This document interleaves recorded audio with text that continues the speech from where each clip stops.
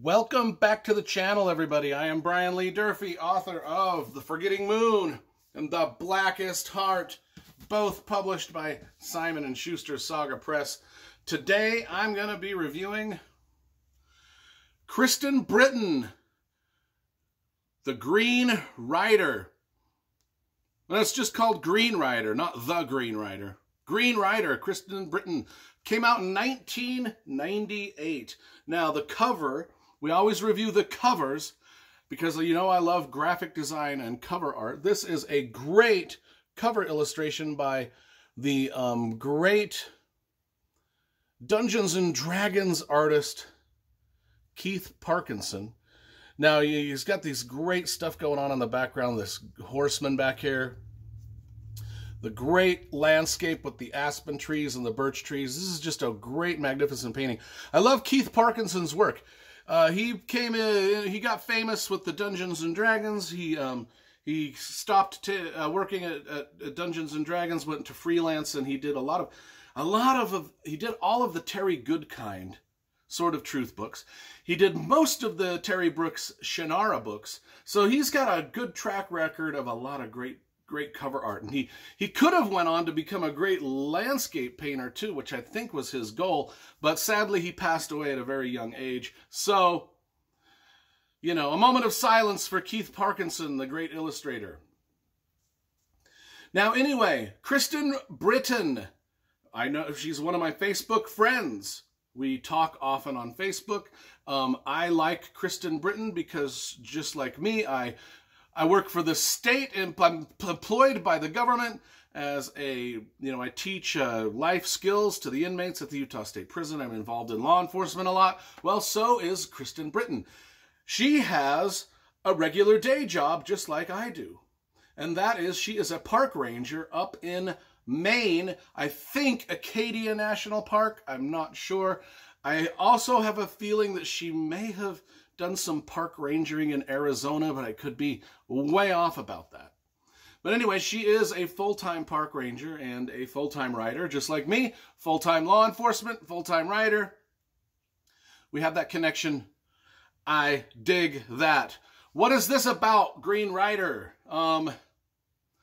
Starts out, you know, this is kind of a throwback to some real early 70s, 1980s fantasy. I mean, this is like really, let me explain it. So it starts out with the gray man, and he's sort of his birth in the forest, and he's sort of our dark lord, right? And he's carries around black arrows.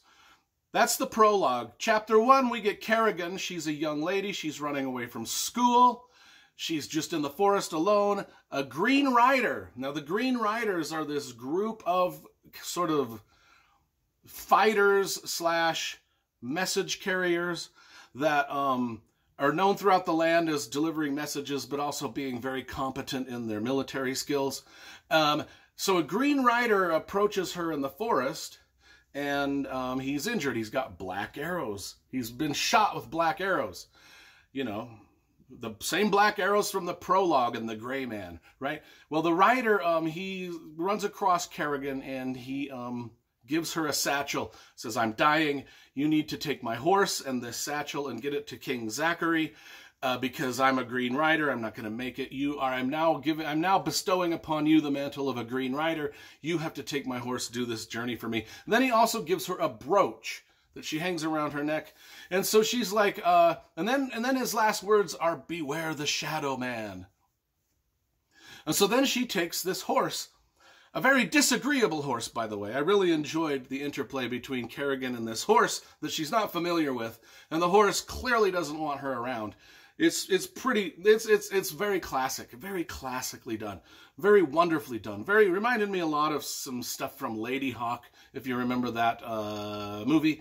Anyway, she goes off on this adventure. She's running away from school. She's making her way back home. But then she gets wrapped up in this other adventure, delivering this satchel with a message in it, and given a magical brooch, which she doesn't realize turns her invisible, much like the One Ring turned Frodo invisible in the Lord of the Rings, and much like my Lord of the Rings tattoo turns me invisible to all really hot women. That joke never gets old.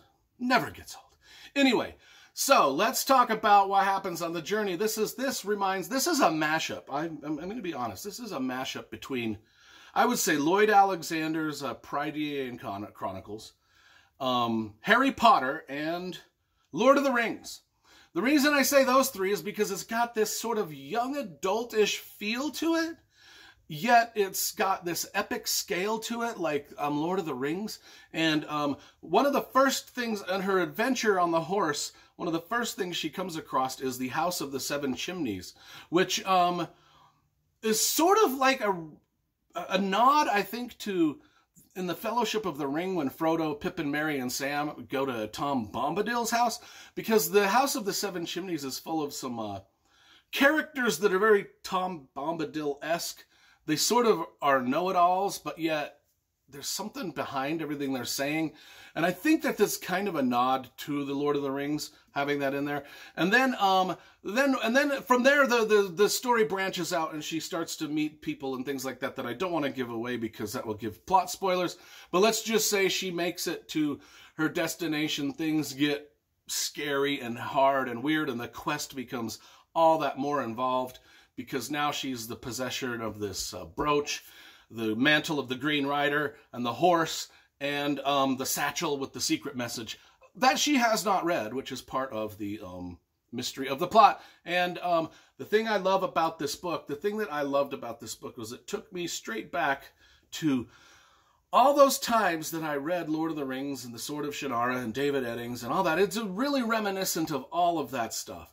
It's got a very sort of playful, naive tone to it, where and then not only that, but it's got, since Kristen Britain is a game warden, and she fairly admits that this is based off of her experience as a game warden, especially in Acadia National Park. So you kind of got to picture that New England landscape when you're reading this, you know, like the Adirondack Mountains, Acadia National Park, you know, the New Hampshire, Vermont landscape.